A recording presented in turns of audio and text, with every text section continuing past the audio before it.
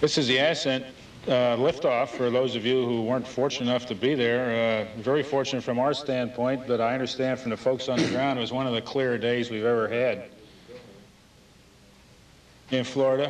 When the solids get a hold of you right here, you know you're going where those solids want to go, and you hope that something keeps them pointed in the right direction because you're on your way. The roll, as reported before, was not disconcerting or confusing in any way. You know, that's about a 90-degree roll there as soon as you clear the pad. As Bo said, we were kind of prepared for more shaking and clattering and vibration than we actually had.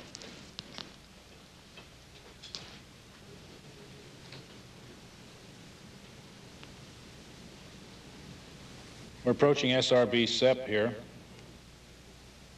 You can see tail off. There are the SEP motors, and as I say, those cause it to fall away in the right direction.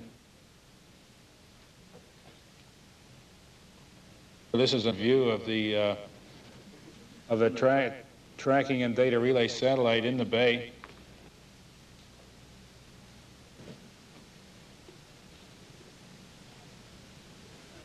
This is as we were elevating it from the stowed position to the 29-degree checkout position. It moved, a phrase I used earlier in the, with management today was that thing just moved majestically. It is quietly, silently, as a matter of fact, and almost inexorably goes about its thing.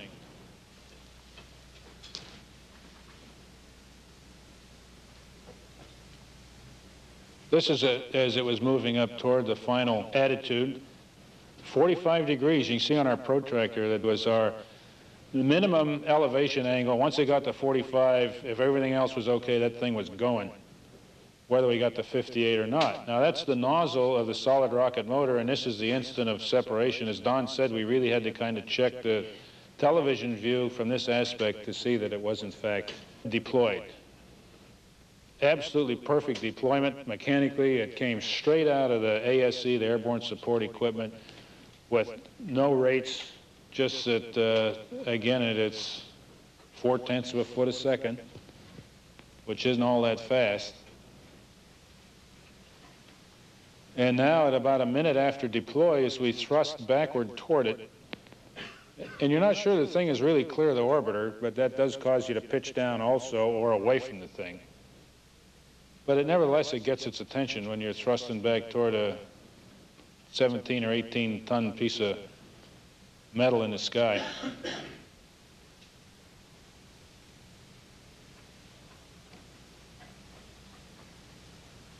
The white part is the IUS, the inertial upper stage. Here's where we started to thrust toward it and pitch down.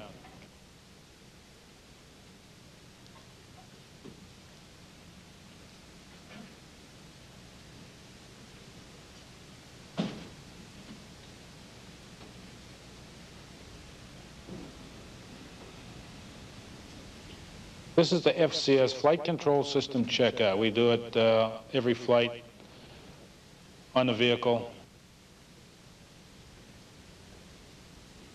That is Story operating the camera to take data for the continuous flow electrophoresis system experiment. This is a joint venture between McDonnell Douglas and Johnson & Johnson, which they have every confidence is going to have direct earthborne application very shortly. He was taking some photos of the streams up there and down here. He's getting ready to change out some samples. Don was basically, he was the housekeeper, and you can see that he kept a nice, neat ship down here. You know, there's not a lot of trash and equipment and items hanging on the lockers and on the bulkhead, and that really helped a lot. And this was flight day 2 here, while Bo was telling the world about the getaway specials. They were mounted in those 3 canisters. We did a antenna test which necessitated us getting crossways to our velocity vector and then rolling at 2 degrees a second. We took some pictures of it, and I tell you, it was a little more impressive from on board than it is here. But nevertheless, it was a welcome diversion from just going around the world with the payload bay facing the Earth all the time. This was on EVA day. That's Story and Dawn in the airlock, beginning their pre-breathe.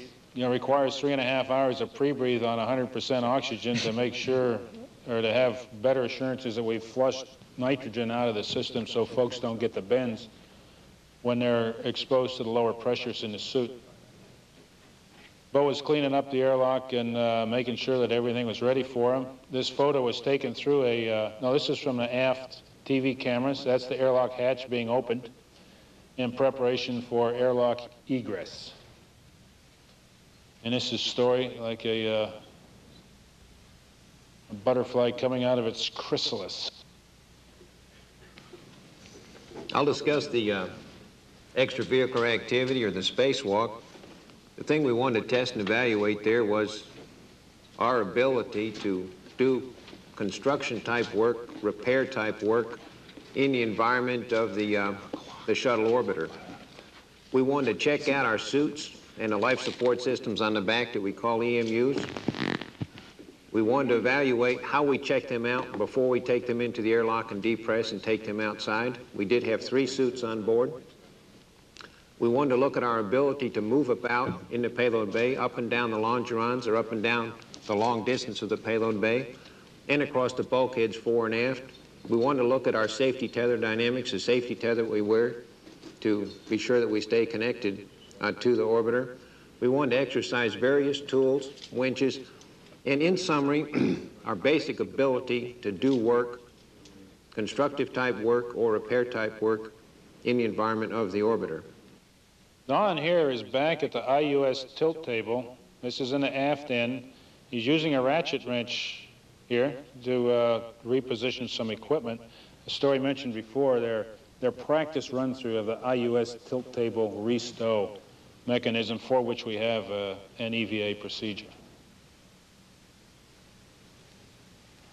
That's just kind of a gee whiz thing. I tell you, this thing really does have a Star Wars effect. 65 feet is a long way back, and it's a big vehicle, and it's still surprising. You look back, you're in orbit, you're in a spacecraft, and the damn thing has got wings and a tail. It seems innocuous. And when those guys were in the back end of the vehicle, they were far enough away, and everything just absolutely silent. You know, you're gliding over the Earth due to some fortunate magic, and they're back there having a heck of a good time in this case, and it really does have, it's more Star Warsy than Star Wars, I think. Except Star Wars spaceships have wings also.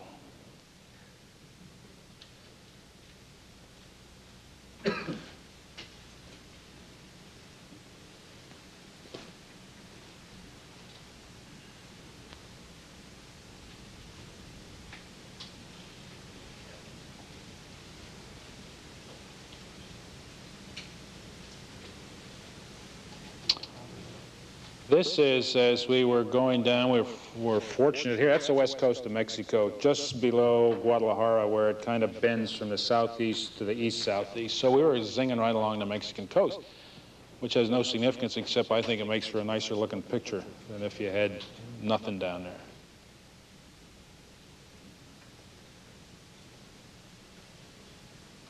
You notice on the fin, the rudder is offset to the left a little bit up there. That kind of surprised me. It turns out, in talking to folks afterward, that the flight control system checkout leaves the rudder parked to the left, and it's nothing to be concerned about. That's just what it does. Now, those were all daylight scenes. Here are some with the film compensates for the lack of overall illumination in the cargo bay. I think Story mentioned that the helmet-mounted lights were, for all practical purposes, essential, and that the payload bay floodlighting was not adequate to do your tasks. Story here is using the EVA winch that is utilized for several different tasks. This is on the forward bulkhead, and it's routed down to, he just pointed to an extra genie down there, which is used only to provide a load on the line that we used.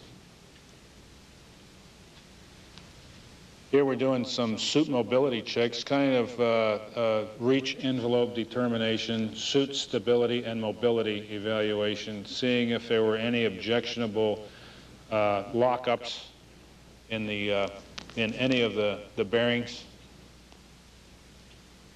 See if you could put it in one position where you wanted it, keep it there, so-called neutral point.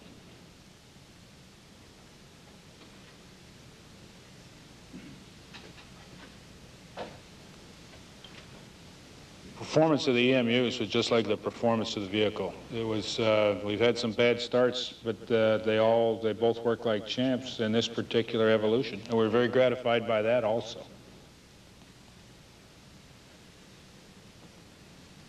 This is getting back into the airlock. Turns out we have a little work to do on, the term Story used is choreographing this evolution, and that's a very good term, I think, is that as far as our procedures for getting out of and into the airlock.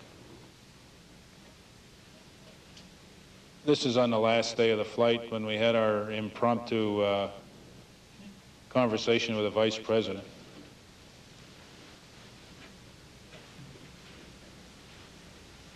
And we decided, we were notified during the flight that we had the dubious distinction of being in average age, the oldest crew to ever fly, anytime, anywhere.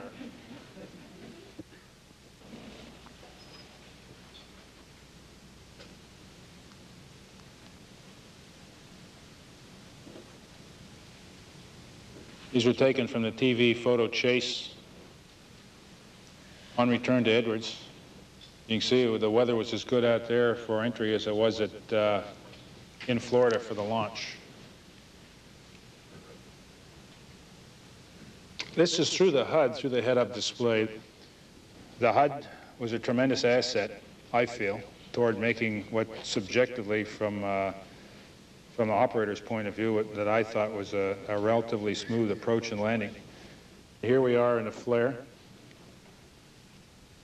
Preparation for landing. This almost counts as a carrier landing, as you'll see in the next photo, by an overwater approach here. Edward dry lake bed. Right. We felt a little turbulence, one gust on the final approach, and it just sailed right through it with no crew response necessary. The touchdown was nominal. From my standpoint anyway, relatively smooth. I didn't hear any gasps, so you guys might all have been holding your breath or something. Speed brakes are starting open. Our standard procedure, as soon as the main gear on deck, I call speed brakes open, and Bo manually opens the speed brakes to help impart some drag to it. But anyway, it's starting to come together, folks. The whole system is, we're on our way. Did feel good to be back on the ground again, even though it was a tremendously exhilarating experience, but that is just such a huge, impressive vehicle, especially when it's sitting on the ground. I cannot say from my own personal standpoint how pleased I was with the performance of this vehicle. And I just can't say too much about this vehicle, which demonstrates to me the maturity of the entire shuttle program, the shuttle transportation system.